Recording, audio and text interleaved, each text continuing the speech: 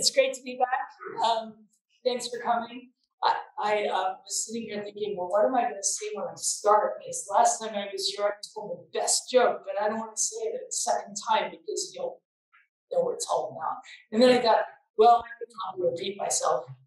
So it's not really a joke. It's just something that happened when I was working on the Roadside Geology Oregon book. My friend Brigida accompanied me on a lot of field trips, and we had such a different style. In fact, I hope if you get a chance to look at the books, you look at the acknowledgments because they're kind of the best part of the book. But because I had a lot of help, but Brigida was like super calm, and I'm always amped up and kind of frenetic, and she would want to like stop and do things like look at flowers, and there are rocks to look at, and why would you stop and look at flowers? But anyways, and one time she actually put the car in first, backed up to look at some flowers. I couldn't believe that. But I was usually had my usual agenda going, and pulled into the parking lot in Burns, Oregon, and she was driving, and we needed gas, so I'm okay stopping to get gas because we needed gas, and she pulled into the parking lot, maybe a little too slowly, but it's okay, and they started pumping gas, and fine, okay, we needed the gas, but then she says, I think I'll wash the windshield. And I'm like, okay, fine, because they're still pumping gas. So she gets out there and she starts washing. And I'm like, okay, they're still pumping gas. And she's still washing, and then it clicks off. And then it's like time to go. But she's still washing the windshield. And finally, I couldn't take it anymore. And I said, it looks great. And she said, I think I'll wash that. Anyway, we're even better friends because of that. So I probably should stop telling little stories or I'll lose all credibility. So let's maybe move on to the slides. I'm sure you all know we've got some pretty awesome landscapes here in Oregon and Washington. This is Bandon Beach at low tide. You can go out and check out the sea stacks. We've got the Cascade volcanoes, which run all the way from Lassen Peak in Northern California up to southern British Columbia. Here's a view looking over Mount St. Helens towards Mount Rainier. And here in Oregon, we've got the Three Sisters there, and there's Mount Bachelor and Broken Top, along with the whole other slew of volcanoes, including Mount Hood right here. If you go up to northern Washington State, you can get up into the North Cascades Range, which are altogether different mountains.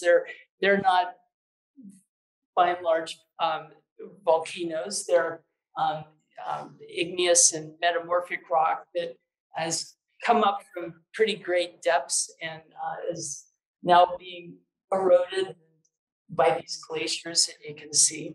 If you go east of the Cascades, you get in the much drier country. This is looking into the Yakima Valley here in Washington. And if you go down into southern Oregon, you can get into these great desert landscapes in the Basin and Range.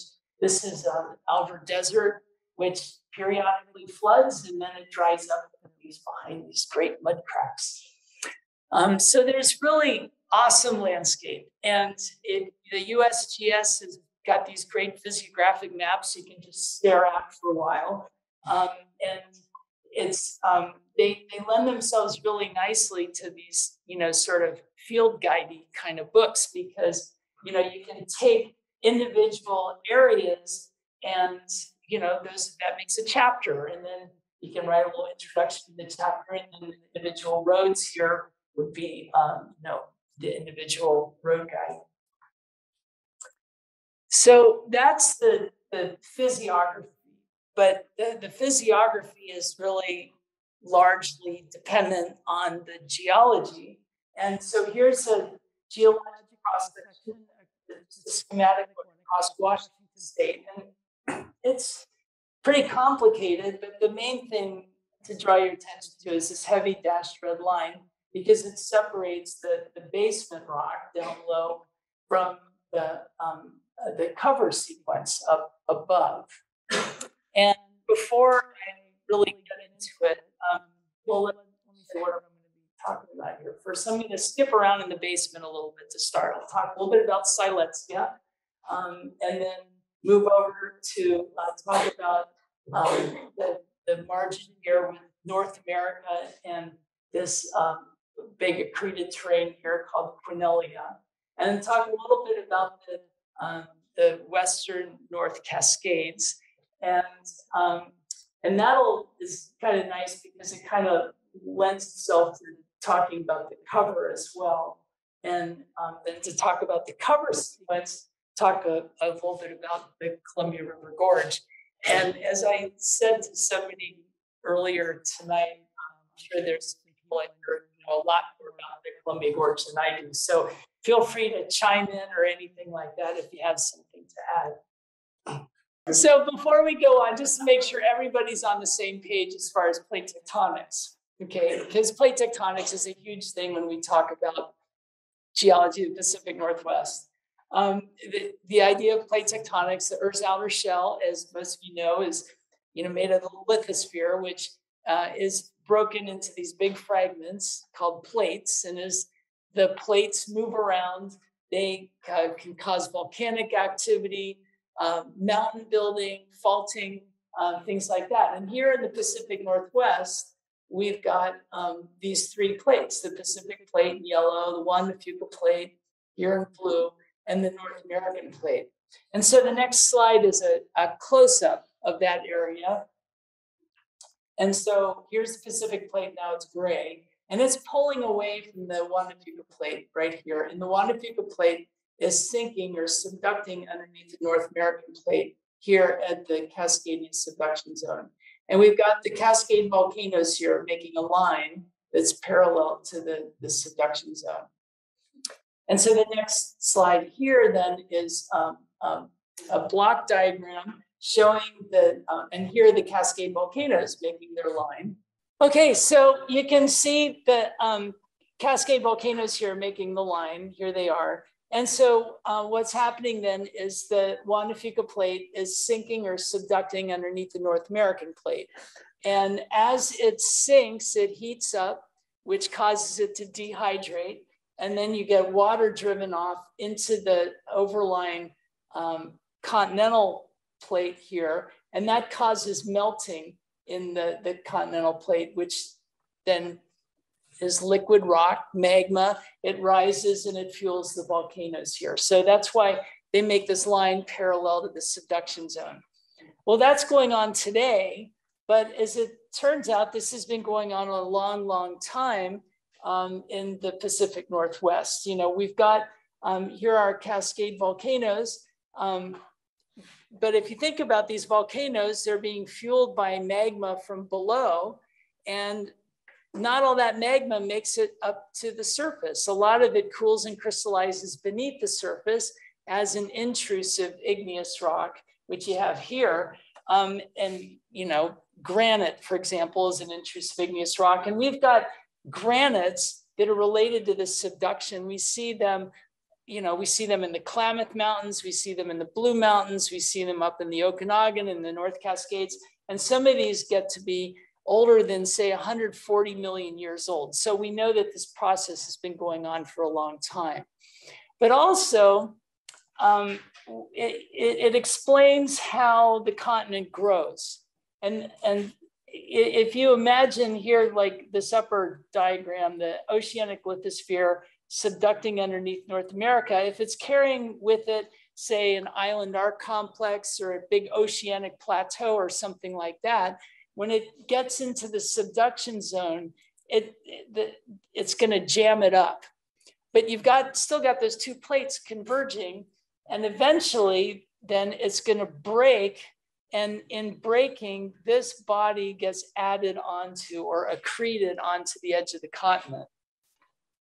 And so if you compare, well, if you think about through time, another one coming in, then you can get another one of these so-called terrains added onto the continent as well. You can have a whole sequence of those. So if you look back at this cross-section, here's North America. You've had accreted terrains here, Quinalia, the terrains of the North Cascades added after that. And finally, Silesia was added. And you see this pretty much the same thing in Oregon. There you can see these cross sections are really similar. All these accreted terrains added onto North America. And after the accreted terrains were added, then you've got material that was erupted or deposited over the top to make up the cover sequence.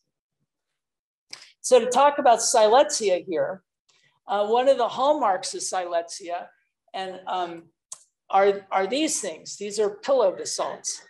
And you know, if you're not familiar with pillow basalts, they're pretty awesome.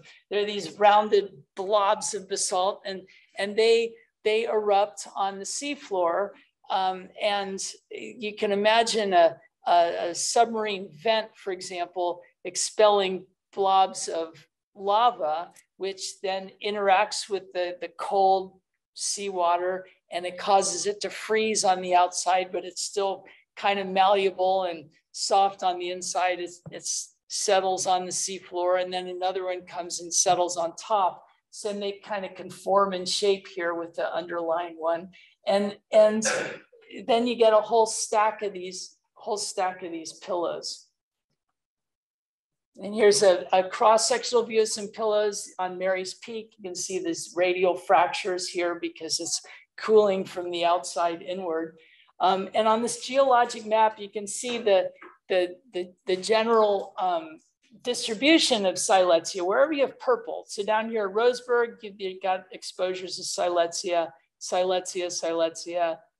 Here's Mary's Peak behind Corvallis. You can see Silesia up here, wherever there's purple. It goes all the way up to northern Washington State, and in fact, on the southern Vancouver Island. It's this huge accreted terrain. And these rocks formed between about 51 and 56 million years ago. And then it was all accreted between about 51 to 49 million years ago. So after it was accreted, then you've got more sediment deposit over the top or volcanic material. And so that's what all these other colors are on the geologic map. So if I were to drill a hole, say like right here, and drill downwards, I would drill down through these sedimentary rocks and then into the basement of Silesia. If you go up to the northern tip of the Olympic Peninsula up here to like Olympic National Park, you can drive the Hurricane Ridge Road, which is right here, and it crosses this sort of band, kind of makes a horseshoe here of Silesia. And you can drive along the road. There's lots of pullouts. Get out and pet the pillows.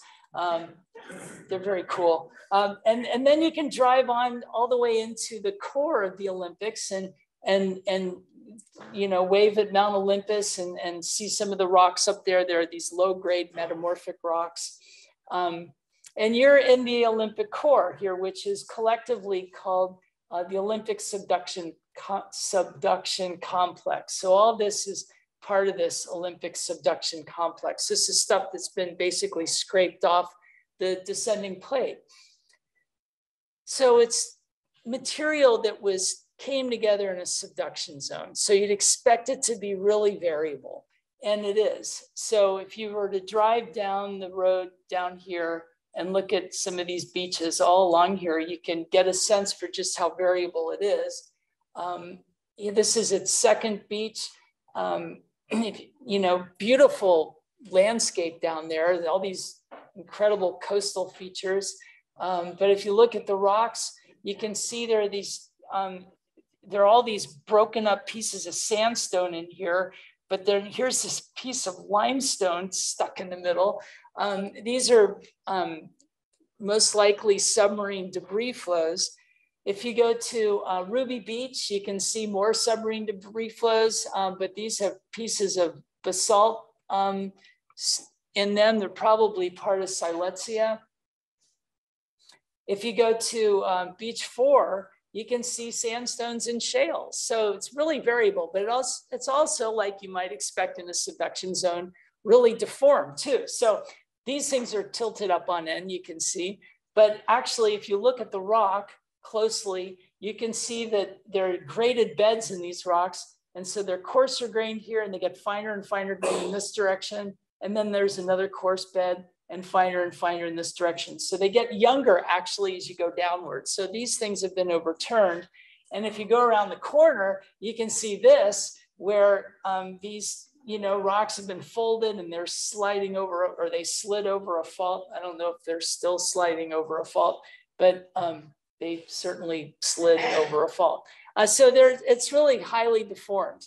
And so variable and deformed, just kind of what you might expect. And so this map then shows all the accreted terrains on the west coast of North America. And those are shown in the colors, and the gray is Paleozoic North America, the edge of the Laurentian margin.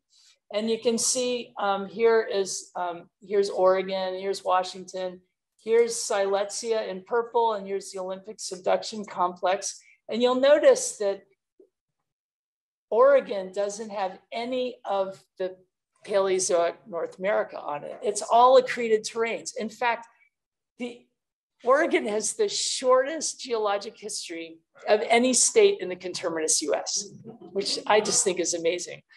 You can go to Florida, and the basement there is Precambrian in age. So Oregon doesn't have any Precambrian basement. It's off the edge of North America.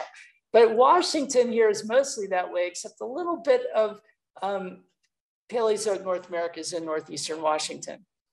But that kind of raises the question, how do you know if you're on Paleozoic North America or on an accreted terrain? And well, a lot of the times you don't know because you're up in the cover. But when you can see the basement, there are some things that can clue you in. And as a great example, you can go to the Grand Canyon, for example, which we know is on Paleozoic North America. And here we can see Cambrian age sandstone, shale, and limestone, which was deposited when the ocean was moving up onto the continent during the Cambrian period. So this is like 500 million years ago. And we can see the same sequence of rock all over the West. I mean, you can see it in Utah, you can see it in Montana, you can see it in Wyoming, you can see it in Colorado. I taught for 3 years in Eau Claire, Wisconsin, and you can see it there. And so that's typical of Western North America. But you don't see that on any of the accreted terrains because they weren't a part of North America when they were during the Cambrian period. They were somewhere else. So you don't see the sequence on the accreted terrains. So if you go up here to northeastern Washington and you go to this place, Sweet Creek Falls, which I always really liked because every time I was up there, it was really hot. And I'd park the car, and within a quarter mile, I could be in this beautiful, lush forest, and there was water, and it was cool, and there were great rocks. And you can see these cobbles here. These are Cambrian-aged Addy quartzite, which used to be Cambrian sandstone, and they came from upstream. And upstream, there are ledges of these things, and they're overlain by Cambrian shale, overlain by Cambrian limestone. And then this stuff here is Ordovician age Leadbetter slate, which used to be shale. So the whole sequence is up there. So this was definitely part of North America during the Cambrian. And that picture was taken right about here. And so you can hop on Washington State 20, and you can go from North America, follow that, go across Quinella, keep following that, go across the North Cascades, and over here, take the ferry across to Silesia. And so just on Washington State 20, which I think is one of my very favorite roads, you can start on North America and go all the way across and sample the cover as you're going. And in the North Cascades, just to quick little diversion here. You cross this thing called the Straight Creek Fault. And the Straight Creek Fault separates the Cascades crystalline core from the Northwest Cascades thrust system. And I had the privilege of advising one of the young women in the audience tonight, who did her thesis up there. Addison worked on near Mount Shuckson, and this is the location where you see both Mount Baker and Mount Shuckson. And just to give you a brief kind of introduction to some of the things she did, because it's also really illustrative too of kind of where we're headed into the cover.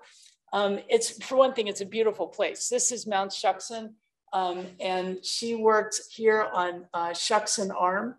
And Shuckson Arm is just a wild place because it's got all these accreted terrains exposed on Shuckson Arm. You've got the Chilliwack terrain here. Then there's this fault zone, this stuff called the Bell Pass Melange, and then the Shuckson Thrust. And one of the things she did was relocate. So this is an old diagram I made for a little grant proposal. And she figured out that it actually isn't there. It's back behind here, but so this is an old diagram. One of the things Addison did was relocate the thrust. Here she is, and her field assistant, Sasha, we're hiking to find where the thrust actually is. And so it turned out it was around the bend here. Just such an amazing place to work. And so one of the, besides the fact that you gave us a chance to really look at some of these accreted terrains and all that, there was Mount Baker the whole time. And, you know, Mount Baker it's a volcano that has come up through the North Cascades, through these accreted terrains. So while we're looking at rocks like this is part of the Bell Pass Melange, you've got Mount Baker here, which basically has come up through those and erupted over the top. So while we're looking at the basement here, this is also cover. This now is cover that has come up and covers a lot of the basement. I think we could have found more stuff if you could just remove Mount Baker and look underneath, but that's not possible. So anyway, on to the cover then. In the Columbia River Gorge, here we are in Portland, and I outlined it with 2 yellow lines here from here to the Dalles, because one of the great things about it is you can go up, you know, Interstate 80 up to the Dalles, and then you can come back on Washington State 14 or do it the other way. It just makes a great field trip. And I'll be kind of skipping around, just kind of back and forth, pointing out some things. So as I go up to try to make it at least a semi-coherent story. And this is 2 maps. This isn't the Columbia River. It's not that wide. There's actually 2 Columbia Rivers here.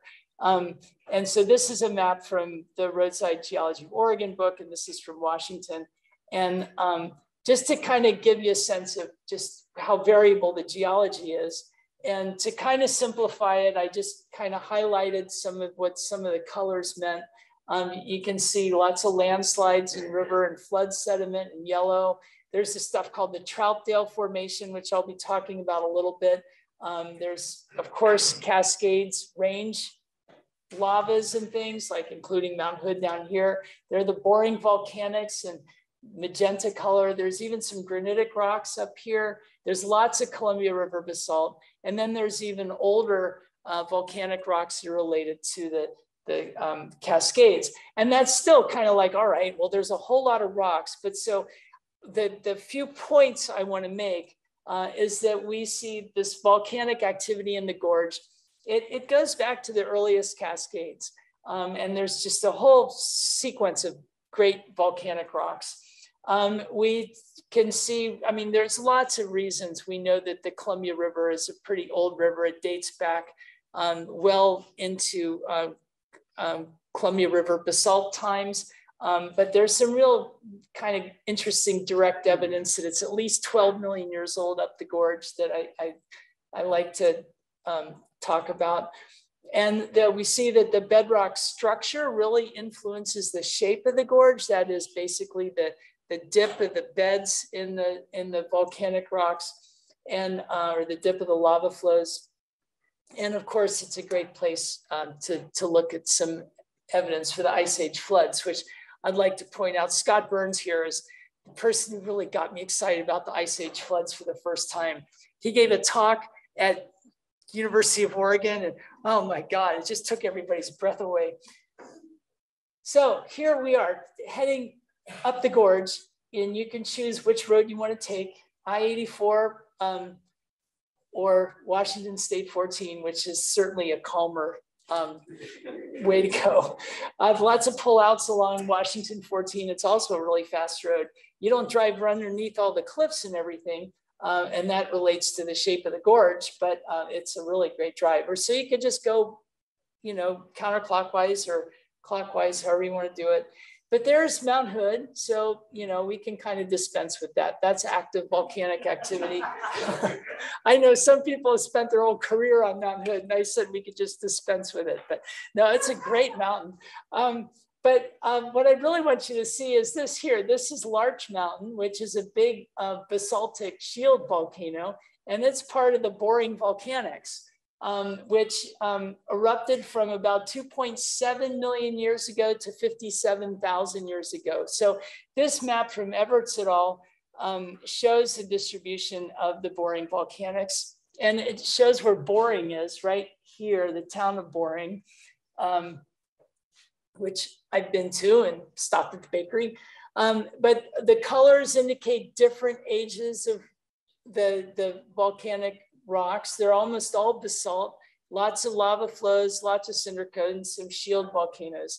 And they're really an interesting thing. And I can't claim to know a whole lot about them, except certainly here in Portland, they really dominate the landscape. All these buttes and everything, they're either made of Boring Volcanics or they're cored by Boring Volcanics. And you know, there are these recently erupted volcanoes in an urban area. So they're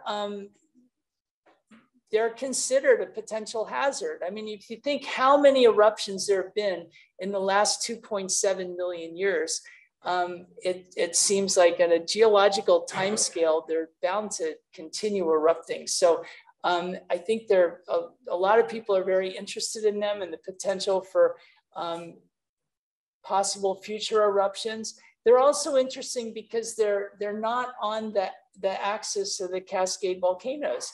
They're over here on west, off the axis. And so there's a lot of questions about why they actually, why they even exist. Why are they here in the Portland area and not in the Cascades themselves? I was talking a little bit about that today at dinner with Sheila. And, you know, one possible explanation might be because of this rotation of Western Oregon around the pole located near Pendleton, which is about 1 degree every million years, but that's enough to cause the crust here to fracture and might allow material to come up to the surface. There's ongoing research on this.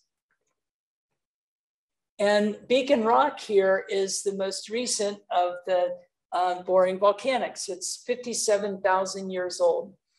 And you can go up to the top. There's basically a stairway that goes all the way up, and you can get nice views of the Columbia River. And also you can see back here these hills, which are mostly older volcanic rocks, and they include the Columbia River basalt group, which once you get up in the gorge, that is what you're looking at largely. Everything in this photograph is Columbia River basalt group. And it's just amazing. I mean, you can look at a single lava flow and just trace it forever.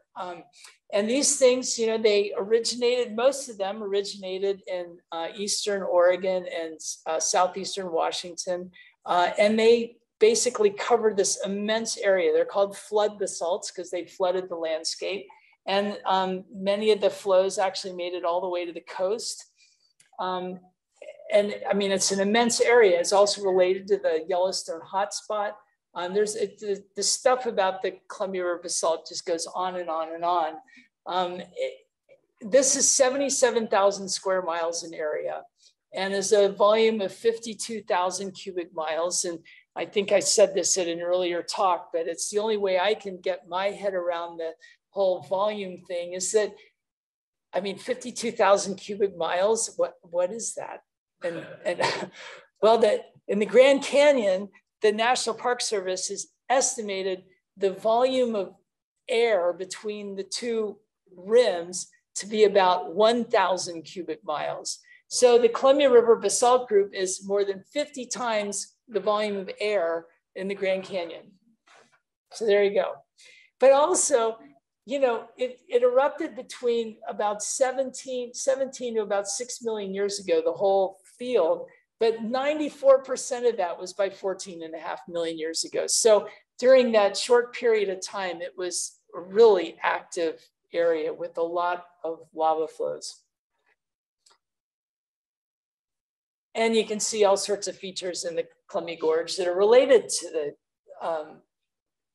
Columbia River Basalt Group. This is here, you know, Multnomah Falls. It drops, it's the tallest waterfall in Oregon. It drops over 600 feet over flows of the Grand Ronde basalt, which is the biggest, the thickest unit, most voluminous of all the Columbia River Basalt Group. And here it's over 600 feet thick.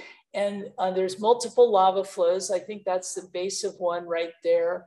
And there's a base of another up here. You can actually pick out, I think you can pick out like 4 different lava flows, but the folks who've done the geochemistry and all that have figured out there's actually 5 here.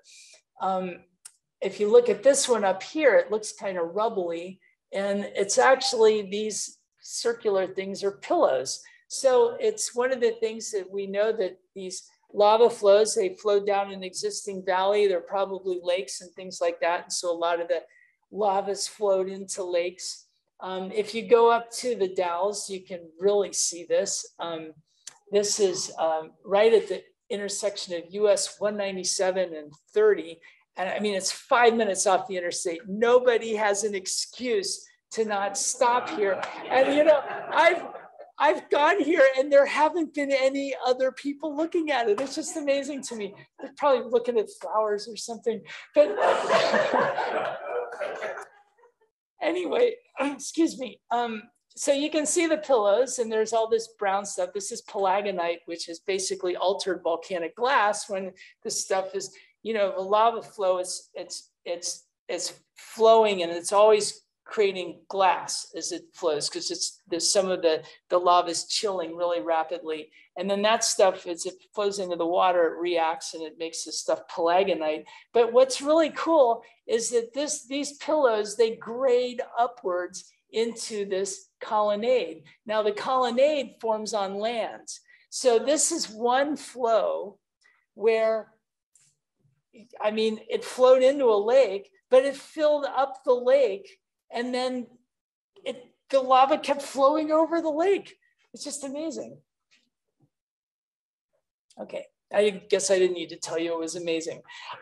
So here, this is also, I really like this picture because I took it out of my car. This is on the Washington side, right at milepost 57. And as you're looking at Mitchell Point. And at Mitchell Point, you've got Grand Ronde basalt down low, and you've got Saddle Mountains basalt up here, which is it's the youngest unit of the Columbia River basalt. And there actually is Wanapum basalt in there, which you see on top of the Grand Ronde, but I'll get to that in a minute. So here's a better picture of it from actually the pullout when you go to Mitchell Point. And so you know that this slope here has got to be older than 12 billion years old and younger than 15.6. And you can see these rocks up here, they look a little different. Well, these things are gravels. These are river gravels, presumably by the Columbia River, that must be older than 12 million years old. And what's more, if you get kind of a different angle and look up there, you can see the Wanapum basalt, and these gravels are deposited right against the Wanapum basalt. So this is an old edge of a canyon that these river gravels are deposited against. So this tells you some cool things. You see, first off, these gravels directly demonstrate the antiquity of the Columbia River, but also the fact that they were deposited in this canyon suggests that there was some uplift prior to their deposition, prior to 12 million years ago, to allow that kind of erosion to make that deep of a canyon. Okay, now here's a view looking up the gorge from, I always forget the name of this point. Cape Horn. Cape Horn, thank you. God, I tell you, I never can remember it except if I'm like practicing this talk on my own. And you can look up the river as far as there's Beacon Rock, and you can really see here how asymmetric the Columbia Gorge is. It's really steep on the Oregon side, and it's really quite gentle for much of the Washington side. And that's because of these big landslides. You're actually looking at one of them right here. This is the Skamania landslide. This is the headscarp for the Skamania landslide. It goes all the way along here. The landslide almost makes it to Beacon Rock, actually. This rock out here is part of the landslide.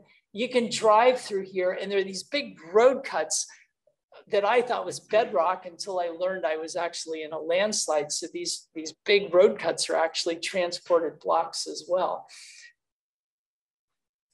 And so the reason you have these big landslides preferentially on the Washington side is because through this stretch of the gorge, the rocks are dipping gently to the south. And so that allows things to slide down towards the river.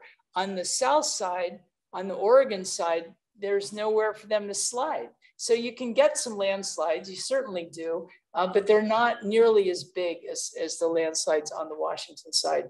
And that effect is compounded by the fact that the rocks on the Columbia River basalt here in brown has lots of fractures. It allows water to percolate downwards into the lower rock. It gets into the Eagle Creek Formation, which is very permeable. And so it soaks through that. And then it gets on top of this stuff, the Ohanapakash Formation. And there's this ancient soil here that's really quite impermeable.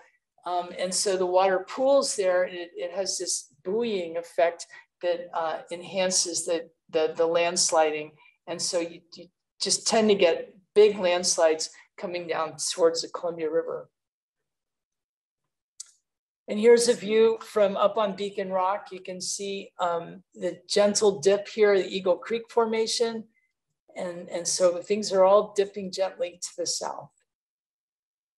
And here's a little bit of the picture of the Eagle Creek Formation. You can just get a sense how permeable it must be. But also these are lahar deposits of it's about 22 million years old, I think. So these are like older cascade volcanoes, and the Ohanapakash underneath it gets as old as I think it's about 35 or 36 million years ago. So these are really the oldest volcanic representations we have of today's volcanic arc. Here's a view looking at the Bonneville landslide. There's the Bonneville Dam. Here's the little town of Cascade Locks and the Bridge of the Gods that you can drive across. And you can see the Bonneville landslide here. This is only about 600 years old. And you can see that it moved the channel of the river to the south a little bit. It actually dammed the river so you could walk across it 600 years ago, which created the legend of the Bridge of the Gods. It caused, because it blocked the river, it caused it to back up all the way, I believe, to the Tri-Cities area. And well, that was this big lake, which eventually broke through the dam to the landslide and flooded downriver. It would have flooded downtown Portland to a depth of about 20 feet. So big flood about 600 years ago, but nothing compared to the Ice Age floods, many of which were spawned from glacial Lake Missoula. And I really like this picture because this is, you know, thank you, Crown Point and Vista House, because the largest of the Columbia or the Missoula floods the maximum flood crest was nearly 100 feet above Vista House. So just imagine all that water coming down. And Scott's book, The Cataclysms on the Columbia, really beautifully describes so much of these ice age floods. So Scott, feel free to chime in, like I said. You're doing great. Oh, thanks, Coach. But just if you're not familiar with the Missoula floods, it's a really cool story, because during the end of the Pleistocene, during the end of the Ice Age, you've got the Cordilleran ice sheet is impinged on across what is now the United States, and you've got all these big lobes. And this one lobe here, I guess this is the Purcell lobe. It reached down into Idaho, and it blocked the Clark Fork, which is a river that drains northwestern Montana, and it caused it to back up into this giant lake called Glacial Lake Missoula. And I mean, you can see the lake, and you can see just how big it was. If you look at the scale here, this is 100 miles to Missoula, and it then extends farther down the Bitterroot Valley. But to really get an idea how big this lake was, here's a picture in Missoula, Montana. And these strand lines from the lake reach up over 1,000 feet above the valley floor.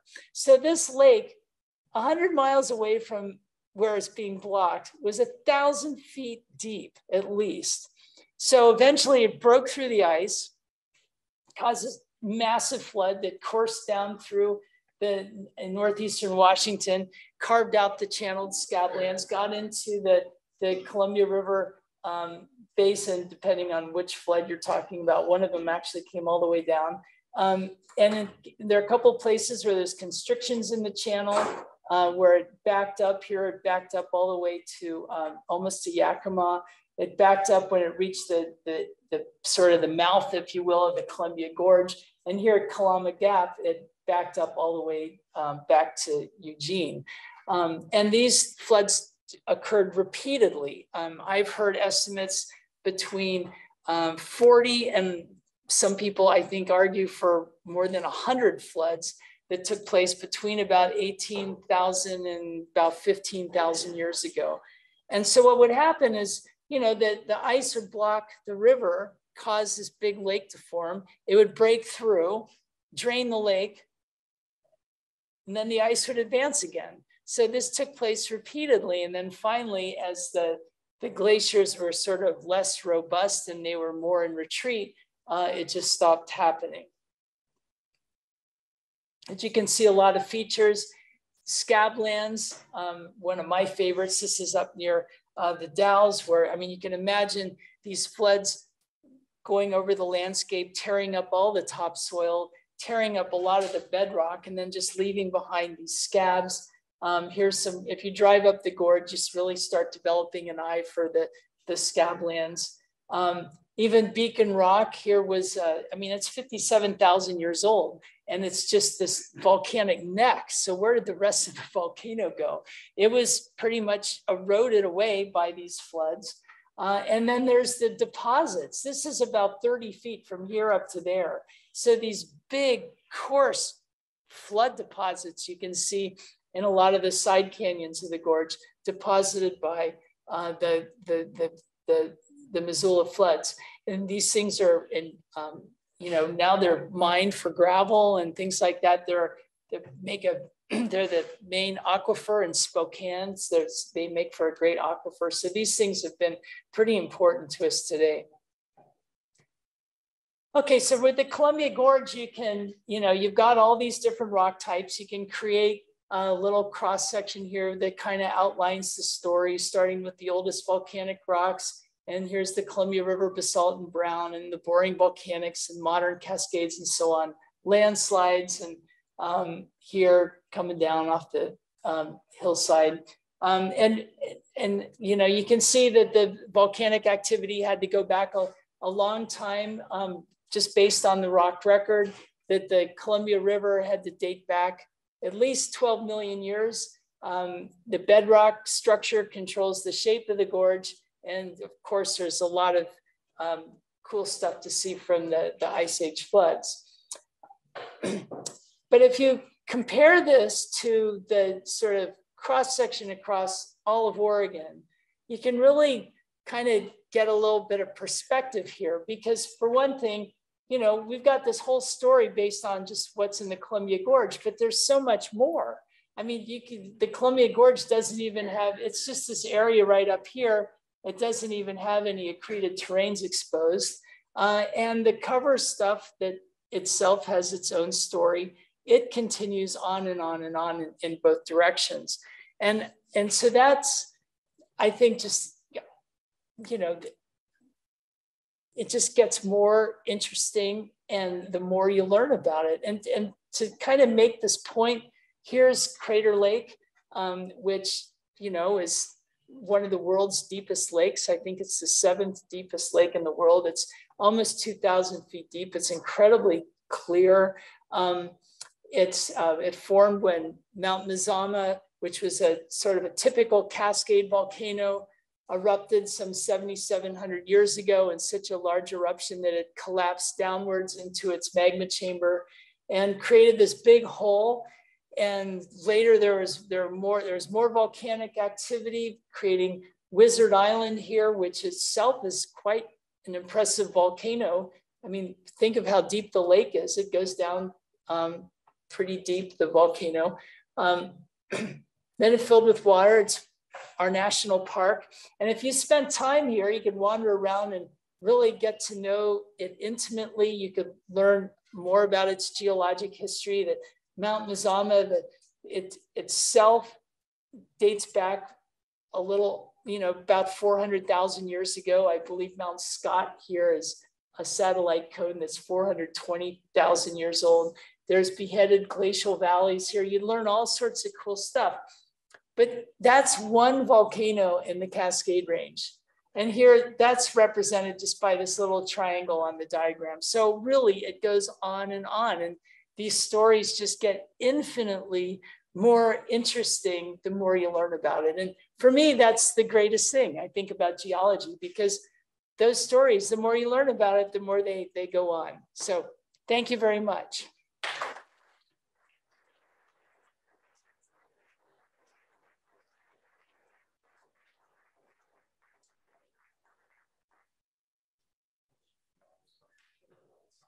Okay. Oh, lights. Oh, I just pressed all on. Now we're in trouble. That one, yeah. Projector? Oh, that turned. How's that? Hey, that's good. Hey, we lucked out. Okay. Yeah. I see that the lava intrusions happening of the cascade magma chambers. Oh, right here. Yeah. Yeah. So what do you have to do that? Okay, so this is a diagrammatic cross section. So don't use this as a map to navigate by, but it's schematic. This would represent the boring volcanics. I think. So this actually represents some of the on the east side of the Willamette Valley, and including, say, Spencer Butte and Skinner Butte down near Eugene. These are these basaltic intrusions that are like 32 million years old. So that's what this represents. So this predates much of the modern, certainly predates the modern Cascades, but it's somewhat contemporaneous with the Western Cascades, which is what this represents. This represents still older gabbroic and basaltic intrusions that we see in the Coast Range, like Mary's Peak, and a lot of, if you've been to Kentucky Falls, for example, that flows over a body of, a lot of the waterfalls in the Coast Range flow over these intrusive basaltic intrusions. And so they're more resistant, so they hold up the waterfalls. And can I ask you to repeat the questions that come for these folks? Yes. Yeah, I'm sorry. So that question, I guess I could repeat it after the. Don't repeat the whole thing, but just in the future. Yeah, thanks. Yeah, I'm sorry, that was my fault. Yes. Yeah, so the Columbia River flows through the middle of the Cascade Volcanic Arc. My understanding it's the only place in the world where a major river flows through the middle of a volcanic arc. Is that true? You know, the question is it true that the Columbia River, because it's the only river, the only major river that flows across the volcanic arc in the world. I don't know if that's true, but I've heard that also. And I think I heard it from a reliable source, and I certainly couldn't tell you another one. So it might be there's a lot of, there's a lot of active tectonism going on here, but I think in a lot of volcanic arcs, there is a lot of active tectonism. So I'm not sure exactly why, except probably a lot of it has to do with the folding that we might see that's broadly related to the Yakima fold belt. And we can take one or two. Yeah. Charlie has a question if you want to unmute and ask.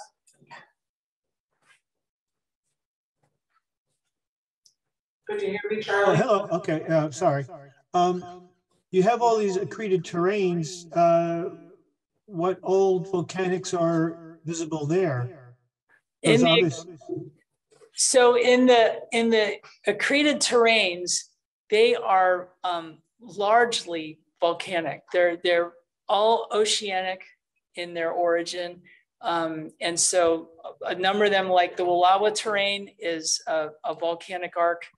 The Baker terrain is sort of an old subduction complex, which has a lot of volcanic material in it. Certainly Silesia is volcanic. It was an oceanic plateau.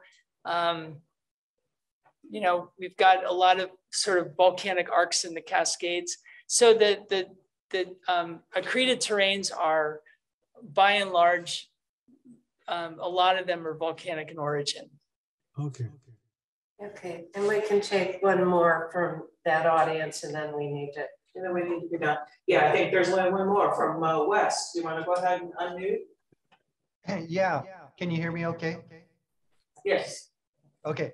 So I've always been fascinated and mystified by when the CRBs hit the Portland area, they seem to have gone underground under the West Hills and then popped up along the coast and created Saddle Mountain near Astoria. I just don't understand how basalt could just create its own river underground and then pop up so far away on the coast.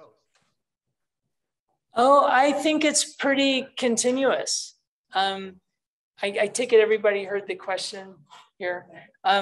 So if you just look at a geologic map, there's bits of Columbia River basalt basically following the Columbia River all the way out, almost all the way out to Astoria. I know like Sauvie Island, that lighthouse at the end is perched on Columbia River basalt. If you go past that, past Scappoose, the cliffs along there are Columbia River basalt. At Rainier, that's Columbia River basalt, I'm pretty sure. And also a lot of the Tualatin Hills are Columbia River basalt. And so as far as the, I need to look at a map, but I think if you look at a geologic map, you'll see that they've been mapped out as pretty continuous. Deformed since they were deposited. And they've been deformed, yeah, thanks. Like, the Portland Hills Fault cuts them off here at the edge of Portland.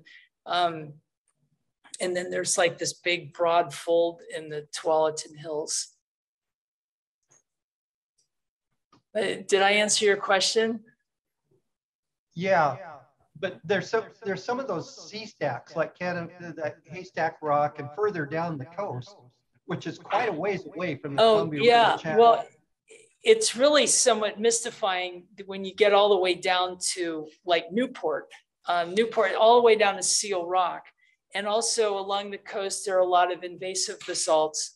that have intruded into the sedimentary sequence. So that's a whole nother story. But the ones that are farther south, I think most people argue that that at one time there were flows that basically headed more southward, that the same flows that you can see at Silver Falls State Park and then down near Salem, and they flowed out to the coast. But since then, the coast range is uplifted and those things have been eroded off the top of the coast range. Oh, excellent. Thank you. I never realized that the coast range was maybe younger than these. Oh, yeah. Yeah, it's pretty young. Thank you. Uh-huh. Okay. Well, let's. Well, thank you all.